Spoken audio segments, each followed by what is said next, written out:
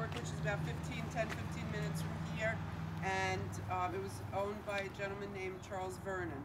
Charles Vernon was the last pharmacist in that building. Roscoe Smith, who is our founder of the museum, he collected everything that you see around here. He collected all the artifacts. Today he would be called a hoarder, but he did have all these things, and he started the museum. So all the things you see in this building are from the Charles Vernon Pharmacy in Florida, New York, and they were brought here, including the cases, all the bottles, and everything you see. This is one building that we found a lot. We got a lot of activity on. We heard, what was it, Charles? Yeah, we got the name. We got the name Charles. We got customers of his speaking came up to meet you. Somebody had a stomach ache or it was a headache. A headache. And he got the answer. Could you fix me a remedy for this headache? Yeah, yes.